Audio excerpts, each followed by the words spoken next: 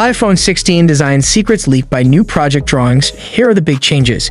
Engineering drawings of the iPhone 16 posted to Twitter/X by leaker Majin Buu have provided a fresh look at the big changes Apple could be making to this year's iPhone models. The front shows one pill-shaped and one circular cutout in the display, the two parts of the dynamic island. This is something that you don't see on the iPhone 15 models that already use it due to the way iOS blacks out that part of the display. On the back, we have a pair of vertically aligned cameras, which we assume will be the same main and ultra-wide combination as the iPhone 15. Apple's moving back to this vertical arrangement after a few years of diagonal cameras to make recording spatial video possible, say the rumors.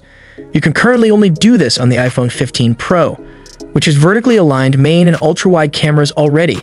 There's also what looks to be the flashlight sitting by itself outside the camera block. That seems to be a natural consequence of the block shrinking to fit more tightly around the camera lenses. Taking a look around the edges of these drawings, we can see what seems to be outline of the capacitive capture button on the right side under the power button.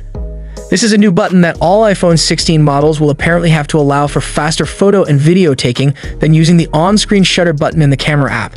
However, it's possible that this could still be the mmWave 5G antenna seen on previous generations of iPhone.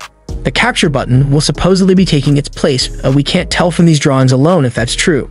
Elsewhere on the sides, we can see the familiar volume buttons and SIM tray, plus what looks like the action button. This is something that's been rumored to be coming to the basic iPhone 16 after debuting on the iPhone 15 Pro models only, replacing the mute switch with a more customizable button. Between that and the capture button, there could be quite a lot of changes to the sides of the iPhone 16.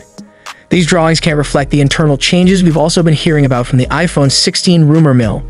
We're expecting that Apple could reveal a lot of ad-powered features for the new iPhones through iOS 18, and that we may see larger batteries too. Keep an eye out in the run-up to September for more details on the iPhone 16, iPhone 16 Pro, and iPhone 16 Pro Max, since the rumor mill likely isn't done yet. And once Apple makes things official, we'll be sure to bring you our thoughts and verdicts on the new iPhones as soon as possible. What innovative features do you think the AI-powered capabilities in iOS 18 might bring to the iPhone 16 lineup, and how do you think these advancements could impact the user experience compared to previous models? Do let us know in the comment section. Hope you liked and subscribed to this channel. I will see you in next one.